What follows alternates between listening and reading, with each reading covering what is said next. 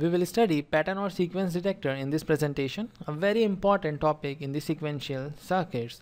So let's say if X is the input bit stream, which is 0, 1, 1, 0, 0, 1, 0, 1, 0, 0 and so on. This is the input bit stream, and in this input bit stream I want to detect a particular pattern or a particular sequence. Then what I have to do?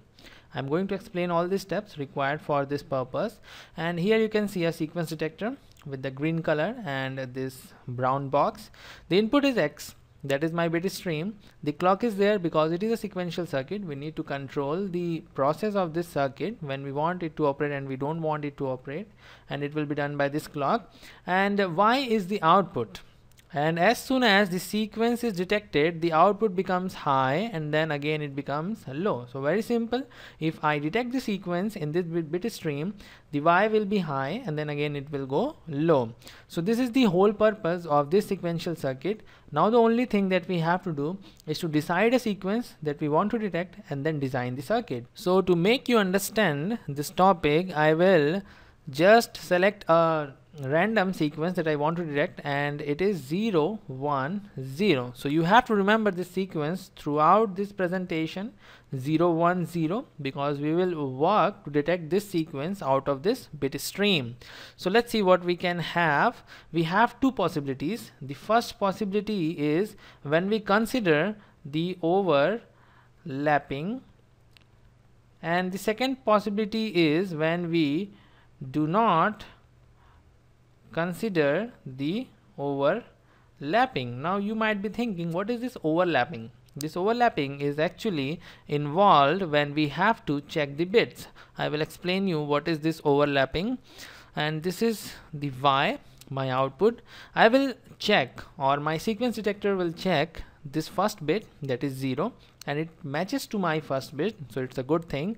But output will be 0 because we have not got the complete sequence, so output will remain low. Then again it will check the second bit, and I have 1, which is a good sign because my first two bit that I want to detect is also 0, 1. So output is 0 because still we don't have our complete pattern. And then again it will detect 1, but it is our bad luck that we got a 0 as our pattern and I am having 1 here. So again it is 0. Now it will detect this bit and it is 0, so output is 0.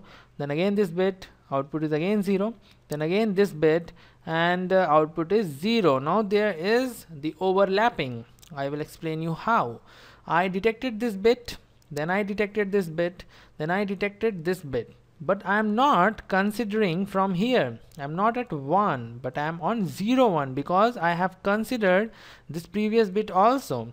Though I have checked it, but I will consider to make the pattern, and I will consider the overlapping. So I will take this 0, 1. Then I have 0, and in this way I have the output equal to 1 because I have detected my pattern 0, 1, 0, and the overlapping is involved here. If the overlapping wasn't involved, then I cannot take this 0. I have to start from this 1 because I have checked this 0. I hope you are getting what is overlapping and how we have to use it. You will get it when we will complete the detection. Let's see for the next bit. It is 1, output is 0, but again I have considered this 0. So I am having a 0, 1, and then the last bit for our pattern is also 0, and here I am having a 0. So I will have output as 1. So you can see I have the pattern 2 times in this bit stream, and I am getting this pattern by the overlapping. This 0 has been overlapped, this 0 has been overlapped to get the pattern, and in the same way we consider all the bits once it is checked, and again it will go low. In the same way it will keep checking the bit stream till the clock is high. So what are the steps required to get this circuit, to get the sequential circuit? We works in the same manner. The step 1 is to obtain the state diagram, and to develop this state diagram I will consider it as the Mealy state machine. So let's start with it. As soon as I switch on my sequence detector, I am on a state S0, which is, let's say, the reset state or power up. This is the state from where we have to start detecting the bit stream. So S0 is my first state, and if I'm on S0 and the first bit that came is 0, then I will go to the next state, because you can see our first bit is 0, so I have to go on the next state, and my next state is S1. My next state is S1, and S1 is equal to 0. Very simple. And input is 0 and output is also 0 in this case. Now if input is 1, I will remain on this reset state with the output 0, because our first bit is not 1, so we cannot move further for the detection purpose. Now if I'm on S1, I have detected the first bit 0 and I'm on S1, and if the next bit is again 0, I'm going to be on S1 with output equal to 0. I cannot move further because my second bit is 1. I have to keep checking on S1. Like you can see here, if 0 is the bit, then I'm on S1, and again if 0 is the next bit, I'm going to be on S1. This is on S1, and again I'm going to be on S1. If the next bit is 1, then I'm going to be on the next state that I will call S2, and S2 is 0, 1. Like in this case I got 1, then I will move to S2 with output equal to 0. You can see output is 0.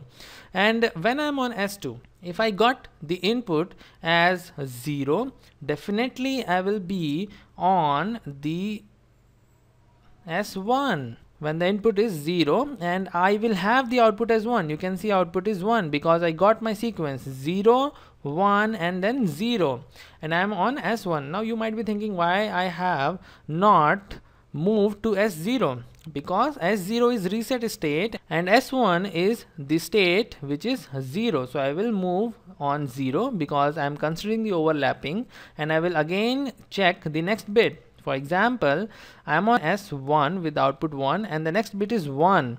Then again I will go to S2 and the next bit is 0 when I'm on S2. Then again I have the output as 1. So I will again go to S1. In the same way, if I have the input equal to 1, then I will go to S0. If the input is 1 with output equal to 0. So this is how we have to make the state table depending upon the pattern that we have to detect.